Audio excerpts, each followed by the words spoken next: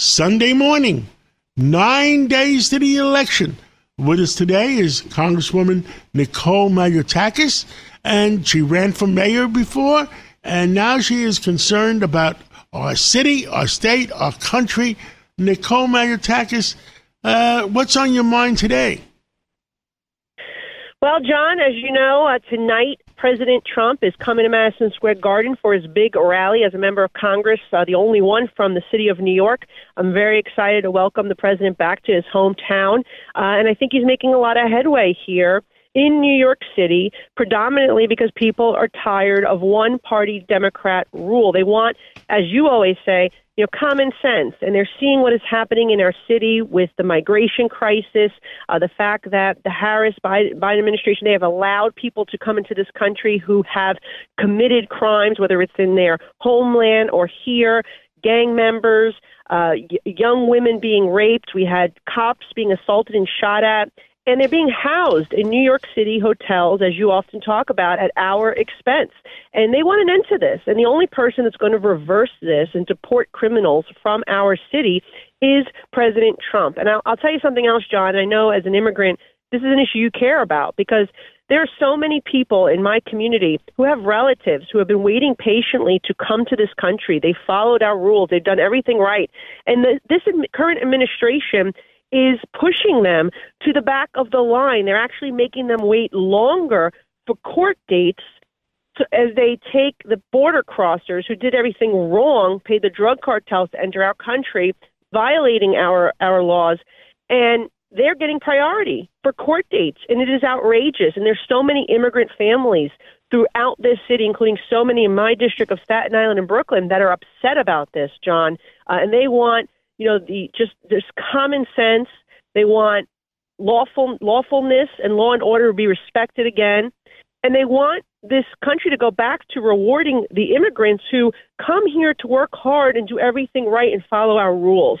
And I think that you're going to see a big protest vote here in New York City because people are very upset.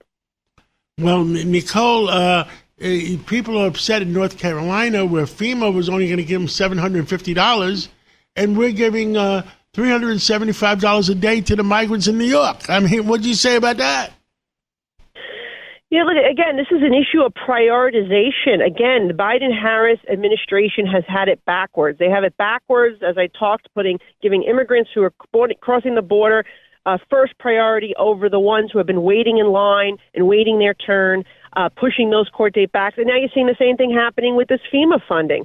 FEMA funding is meant for emergencies like natural disasters, like we're seeing right now taking place in North Carolina. That should be the priority for FEMA funds, not to house people who entered this country the wrong way and on top of it are committing crimes. Think about it. How heartbreaking is it for a family in North Carolina right now who desperately needs the funds to rebuild their lives and recover from the storm, and that they know that the money instead is going to a gang member who's being housed at the Roosevelt Hotel?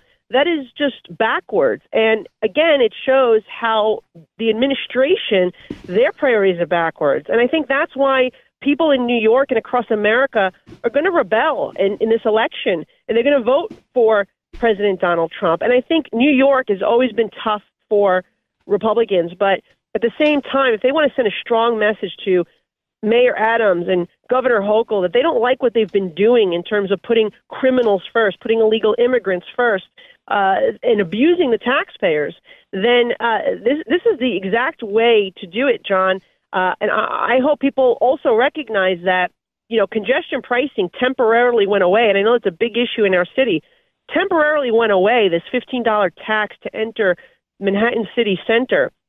I don't believe that people who live in our city in the outer boroughs should have to pay that fee to come into another borough in the city in which they live.